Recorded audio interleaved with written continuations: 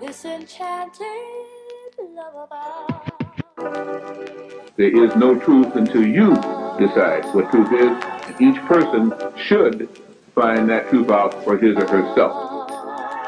This enchanted love of ours. This enchanted love of ours. You know what? Global family, look in the mirror. I want you to take a good look. You are the champion, the hero of your story. No matter how much praise you may give some of us who may help you on this journey, it is you who has to walk it. We are only a catalyst to help you see.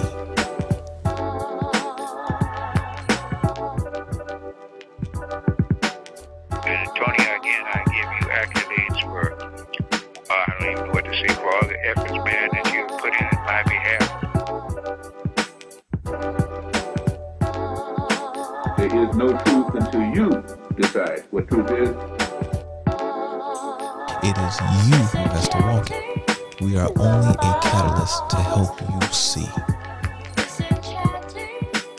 Person should find that truth out for his or herself. To help you see.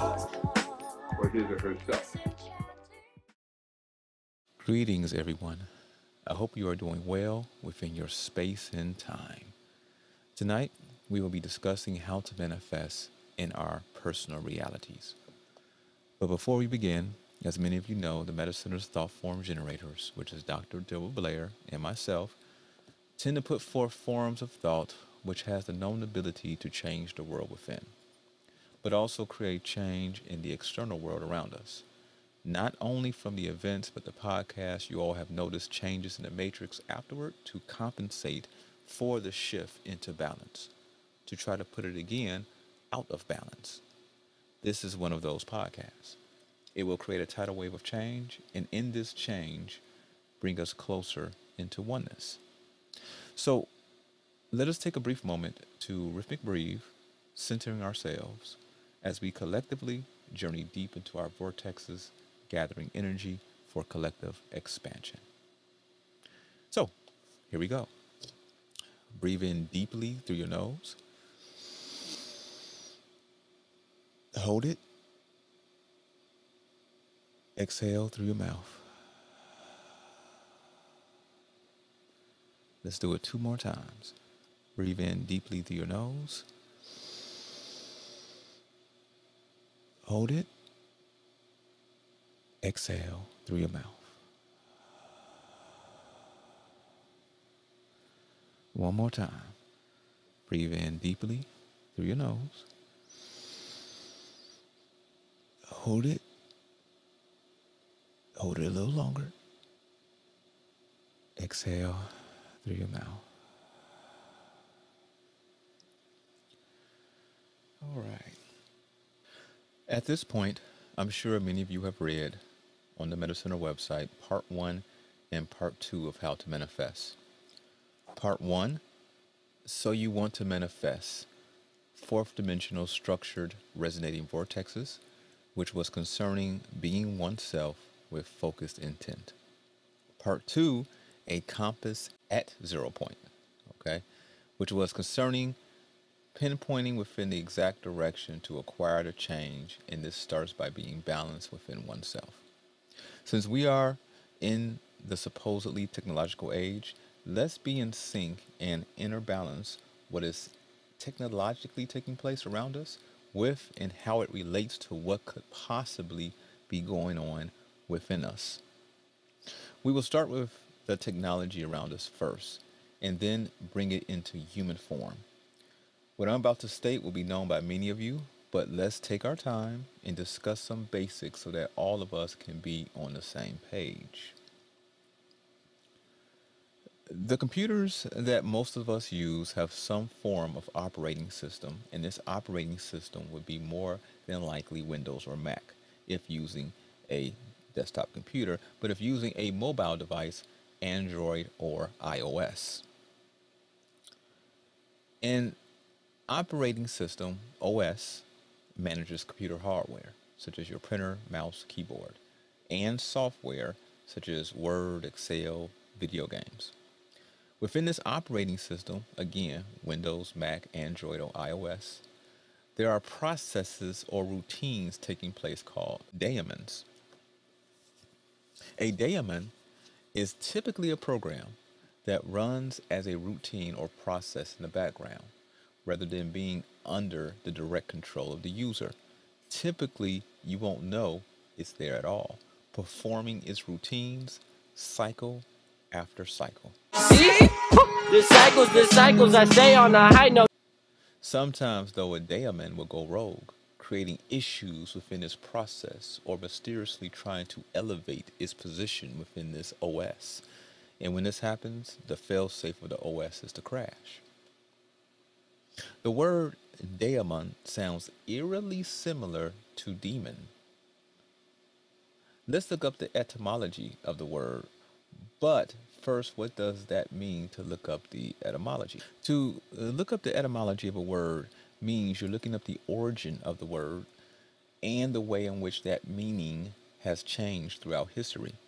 So you're looking up the oldest recorded use of a word and how it was used at that time versus how it may be used now. So what is the etymology of daemon? An evil spirit, malignant, supernatural being, an incubus, a devil. From Latin, spirit. From Greek, daemon, deity, divine power, lesser god, guiding spirit, one's genius. Okay, so daemon could be considered one's genius. Lot or fortune. From Proto-Indo-European languages, divider or provider of fortunes or destinies. Okay, so as we see, daemon has a multitude of meanings from various cultures, but most are similar in referencing the spirit and the unseen. As of today, the typical unabridged dictionary has over 300,000 entries. And we could only imagine how large a dictionary would be if we include all languages going back only a few hundred years. So out of all words to choose for a background process, a routine within your computer, it's quite interesting that the word daemon was chosen for this task. Now, let us move on to the human element in this equation that may need to be balanced. Because if you didn't know, that is what we are doing. We are balancing the equation of oneself. Let us start by talking about the mind, which we will call the mind operating system, MOS. Okay, so for now, MOS is mind operating system. This MOS has many functions, and even though it would seem outwardly that it is in control of the operations of the hardware and software of the body, in fact, it is only a facilitator, not the originator. The MOS has many functions. Some of the main functions are to facilitate the movement of your hardware, eyes, eating mechanics, running, etc., and software, forms of thinking, speaking, the learning of a language and identifying when that language is spoken for interpretation, etc. So in the MOS, which again is the mind operating system, being only a facilitator has a few modes of operation, which include being primarily in receive mode, primarily in transmit mode, or primarily in bidirectional, which is receive and transmit mode. So we're going to start with the first one, which is primarily receive mode. An example of this, to easily think about it, is think of age 0, so newborn, to about 12 years old, and then again toward the end of life. This mind receives data, but with little to no output. An example is a newborn learning how the world works around them, or an adult who consumes information with little to no inwardly or outwardly expression of the information, whether it be regurgitation or being intellectualized into unique transmittable conversation. The second version would be a transmit mode, okay? So think of people who are primarily in transmit mode between the age of 13 to 25. This mind transmits data, but with little to no inwardly consideration or contemplation. This mind leads to communications, which are typically regurgitations of thought forms, whether positive or negative. Negative transmissions are typically shown in spontaneous thoughts and actions that lack self control and have the tendency to break down society. Positive transformations tend to lead to stronger societies as each member reinforces the perfected thought forms. In the third example is this person is primarily bidirectional. They receive and transmit. Think of ages 13 to close at least to the end of life. Okay. This mind is some form of combination of the previous two modes. This mind can be one of positivity or negativity, who gravitates more toward being introverted. It means they're more in the receiver side of the bidirectional spectrum, or extroverted, which is they transmit more. So the main point here is that it receives data and then transmits it. Previously, we spoke on the computer operating system and processes that go on in the background called daemons. Well, the human mind has similar processes that take place. These processes we call our day-to-day routines. These routines can bring about positive outcome or a negative outcome. Sometimes in these routines, there are subroutines, underlying mechanics or mechanisms of control. These mechanisms we can call angels if good and demons if bad. Okay? So the MOS, again, is the mind operating system, has the equivalent of angels and demons that work in the background, going mostly unnoticed, causing virtue or mayhem on the user. The routines that are being influenced within the user come from a few different sources individually, or some form of combination of them all.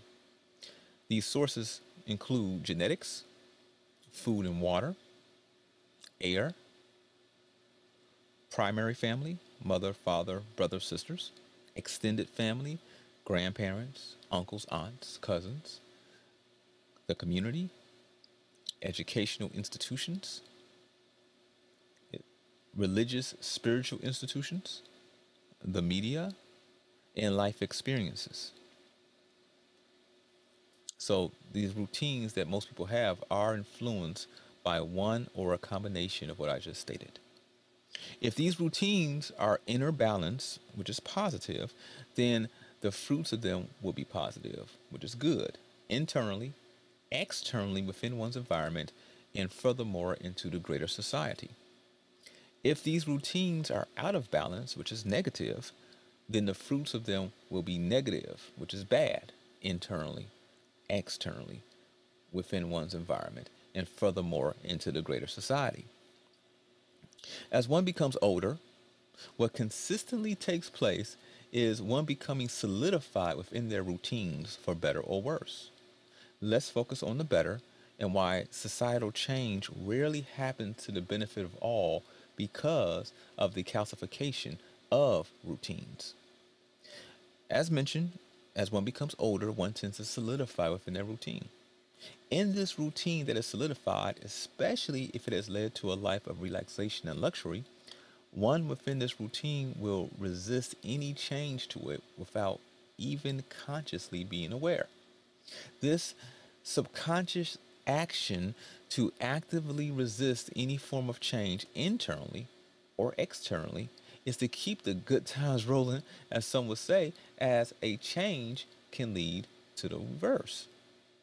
I mean, that's understandable, right? If everything is good and life is how one wants it to be, wouldn't you resist any change to it?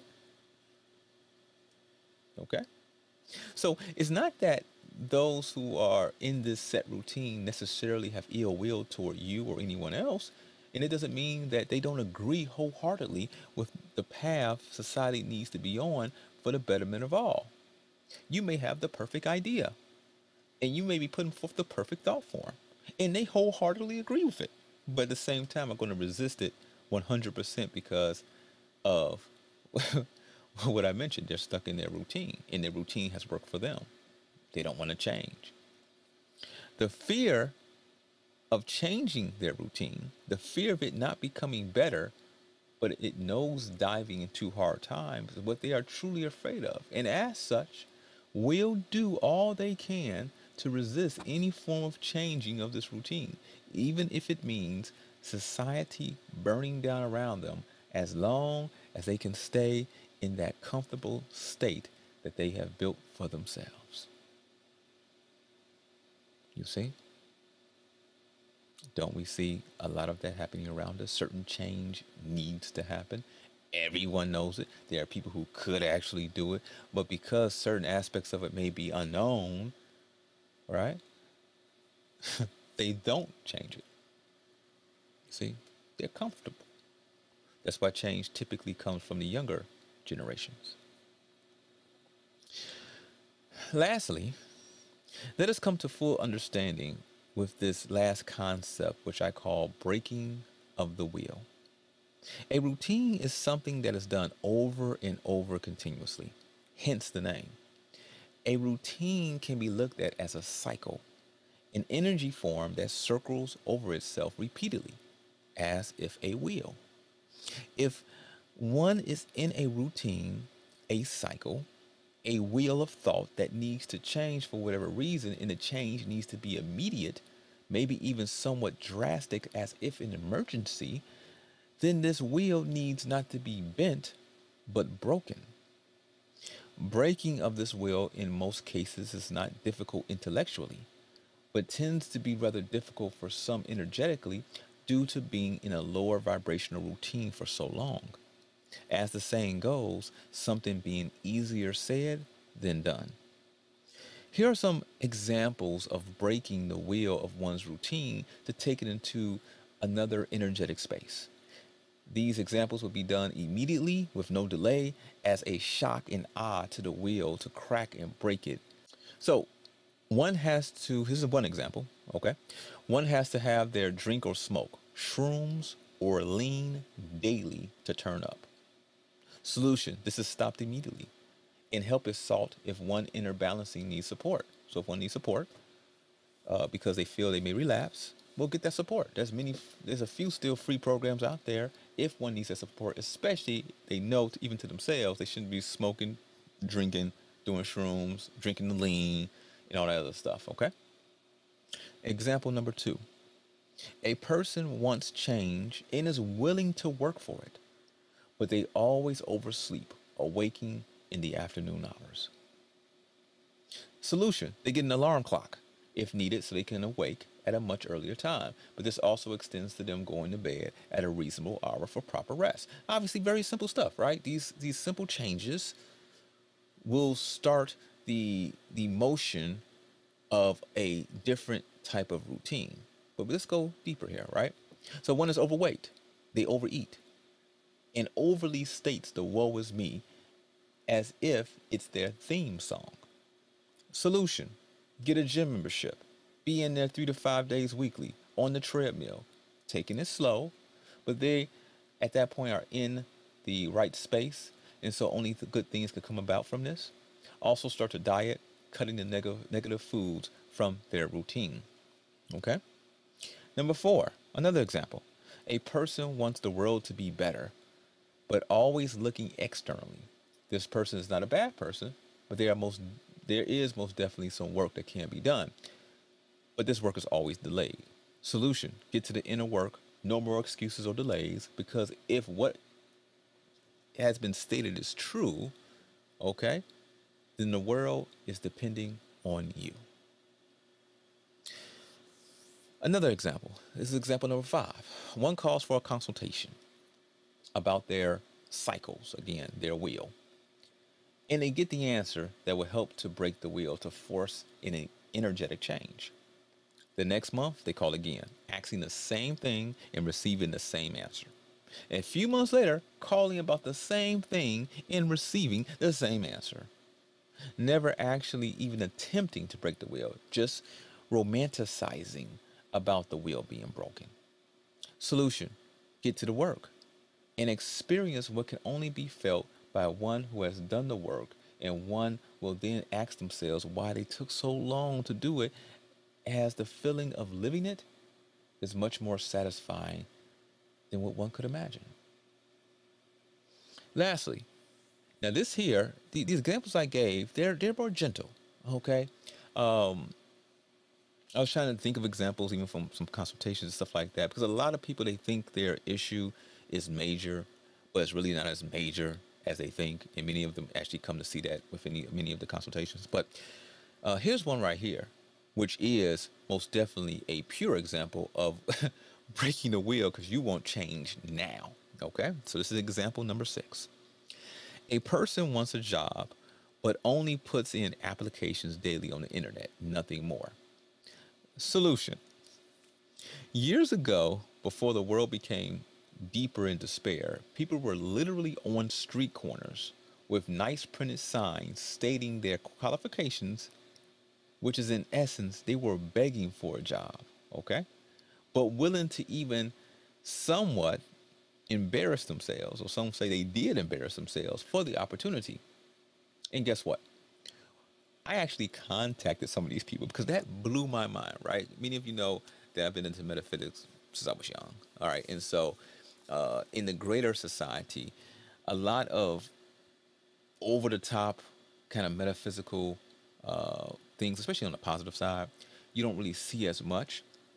And when I seen this years ago, it blew my mind for someone, because most people are not going to put themselves out there in a way that makes them extremely vulnerable, especially not to the greater society, okay? Most people are only going to be vulnerable for the most part in egoism, all right? Or if they have some type of scheme at hand, okay? And if they do it in a bigger way, all right? But to just truly, you know, again, some of the people had on a suit, the lady had on a dress, okay? And to go out there on a major street, okay, or in a busy downtown area, and have a sign printed, looking for a job, looking to work now, responsible, blah, blah, blah, blah, and have a stack of resumes on the side of you, putting your sign, walking up and down the street like that. I mean, how many people would even here who are listening to my voice right now would do that? Right? Now, come on now, right? So anyways, I actually contacted some of them personally because, again, I was astounded by the willpower to do something like that. And in every case, they got within their career path that they were looking for. So it was worth it. All right? So think about this. Would you be willing to embarrass yourself begging for a position within your career field? Many or most would not. Break the wheel. We are back with a great story. It's about this man right here, David Casares. He's a web developer, homeless, out of a job, but not for much longer. Rebecca Jarvis here with his story. Hey, Georgia, I love this story because this is not your typical job search strategy, but in this case, it turned out to be the perfect pitch for David Casares. It's the photo that launched 200 job opportunities. Unemployed web developer David Casares, wearing his finest tie, handing out his resume on a Silicon Valley street, holding this sign: homeless, hungry for success, take a resume. I told myself all I need is just one person, to take my resume and say, hey, you know what, I'm going to give an opportunity to this guy. His sign getting the attention of Jasmine Schofield. If I were in his position, I would want someone to help me. After speaking to him for just a few minutes, she shared his story on social media, writing, "Today I saw this young homeless man asking for people to take a resume rather than asking for money. Please RT so we can help David out." Hundreds of job interviews poured in from top tech companies. Netflix, Pandora, Apple, Google, Amazon, that I can think of. Bitcoin even offered to relocate him to Tokyo. Casares expressing his gratitude on Twitter, writing, "Thank you everyone for the outpouring of support. I am glad to be an inspiration for you all." Casares called it a make or break moment. He says he wanted to keep his head up. He was determined to find a job, but this was his last stop. So I'm sure some of you are thinking of your own personal situations, which can be given as an example. And feedback can be given to break that wheel. And I want you to think about it and let me know. And if so, we will talk about it. Put it in the comments below, right? Put it out in the comments and I may even just reply back to it with the wheel breaking strategy, or even may recommend a consultation, since we do have free versions of the consultations as well. All right. Just as long as you don't mind being on the line with others. Okay. So, as you've seen from the examples, it's simply said, and the answer will create change. But it's the person at that point in their journey where these types of changes can take effect here and now. I would say many times over, the past has already happened in most cases. There's nothing that can be done concerning it. And the future has yet to be determined, so there's no point of being filled with anxiety over what ifs. Between those 2 points resides the now, the right now, the here and now. Let us focus on what we can do now, which then will solidify a routine for the future. And then when one looks back, they see and will be happy because of the growth that came forth from the past. In saying all of this, we can't discount what is happening externally around us. Draconic energies are trying to pervert every portion of society, which is really no more than a reflection of what they represent. But because of this leads to entirely different wheels of routine that can come forth. Some may not be as good, others being a new path which takes humanity into other spaces in the realm whose existence has been hidden, scrubbed from maps, and erased from our eidetic memories. Wouldn't that be nice?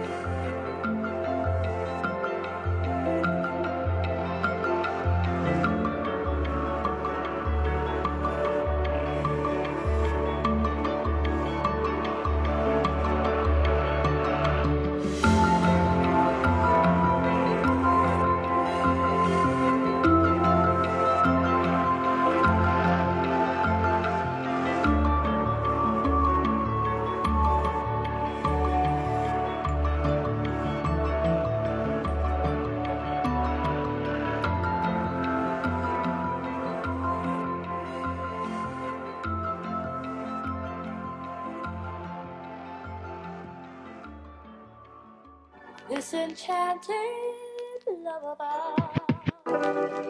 There is no truth until you decide what truth is, and each person should find that truth out for his or herself. This enchanted lullaby. This enchanted lullaby. Know what? Global family, look in the mirror. I want you to take a good look. You are the champion, the hero of your story.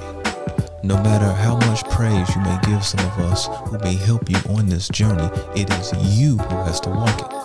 We are only a catalyst to help you see.